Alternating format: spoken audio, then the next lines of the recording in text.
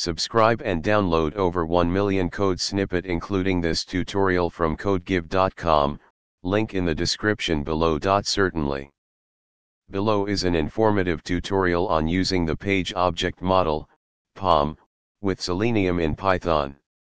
This tutorial will guide you through creating a simple automation script using the POM design pattern. The Page Object Model, POM, is a design pattern widely used in Selenium test automation to enhance code reusability, maintainability, and readability.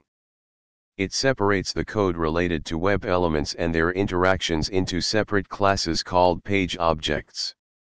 Create a project directory and organize it as follows.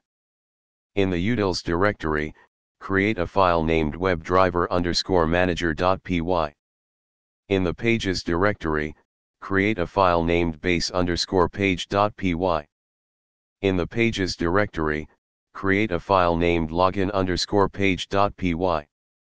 In the tests directory, create a file named test_login.py. Execute the test by running the test_login.py script. Adjust the URLs, locators, and test data according to your application. Congratulations! You've successfully implemented a basic page object model using Selenium in Python. This pattern allows you to maintain and scale your test automation project more efficiently. ChatGPT